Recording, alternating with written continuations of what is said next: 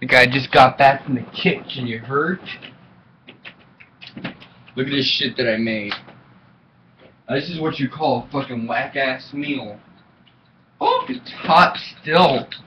Oh, look. Ignore the gay-ass plate. Look at this shit. Look at this white shit right here. This is that cornmeal. This is that whole milk. This is that brown raw sugar. That's shitty as fuck.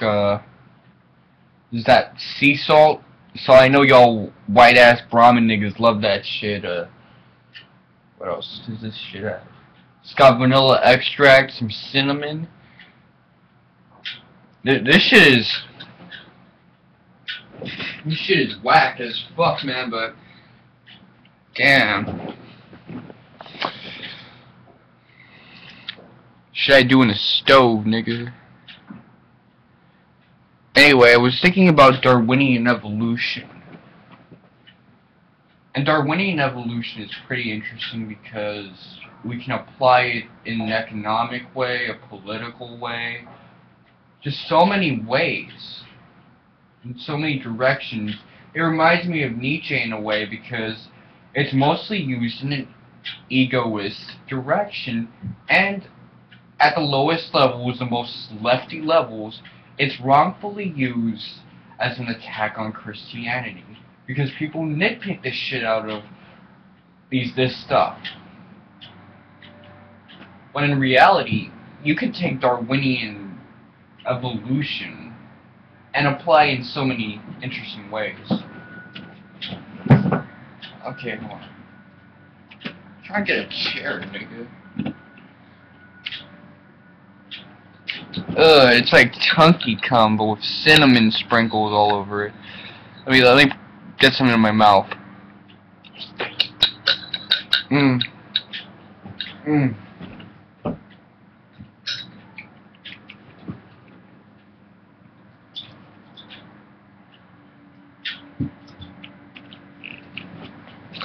Take, for example, the fact that evolution is seen as survival of the fittest.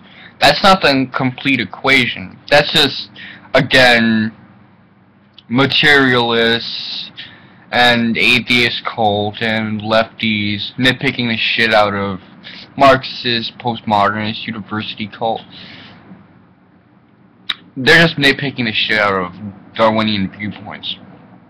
When Darwin also took into account the fact that it's ultimately the most persistent, the most,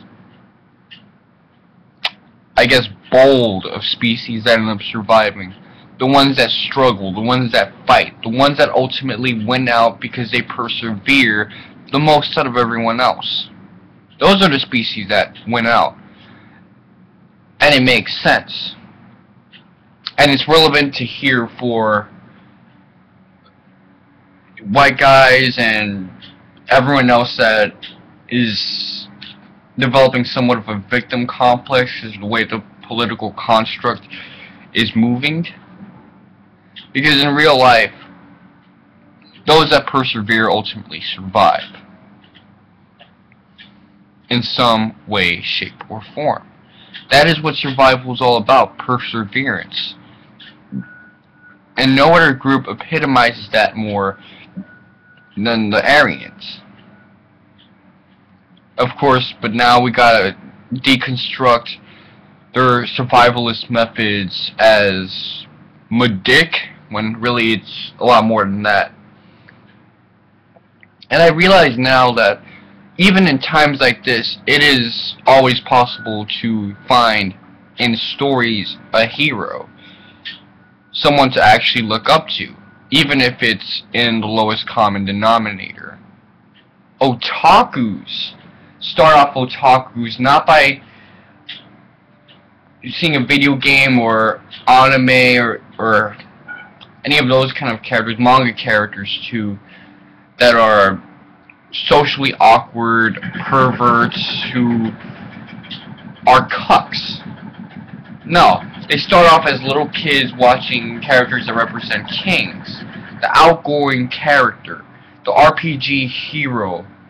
He may not be an extrovert, he may be an introvert, and but because he never gives up, he persists, because he's noble. That's kind of what sucks you in, right? You get that, but then puberty happens and you're indoctrinated into wanting to be the sociopath or the pathetic cuck. You go from kings to cucks. That is fucking stupid. I don't care, because even now we have so many characters that are being written that are awesome, noble people, that they don't give up. They're brave, they're courageous, they're protectors, and they very much are good guys, not anti-heroes, not awkward male protagonists, which do have their roles, but certainly not the roles that they're being used in now as sort of deconstructors, turning us from kings to cucks. Being a king is no longer a cool thing. Being a cuck, that's what's up now. So, about to get my girl a strap on and finish my fucking meal. This is Mr. Wonka 7 and suck my dick.